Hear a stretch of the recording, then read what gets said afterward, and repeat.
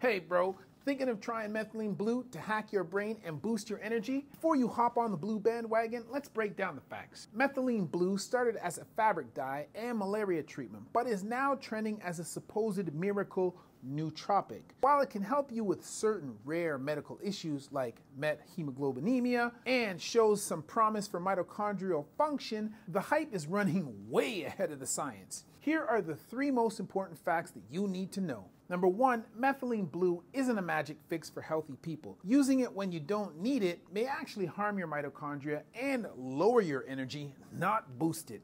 Number 2, taking Methylene Blue with antidepressants or other mood meds can be seriously dangerous due to the risk of serotonin syndrome.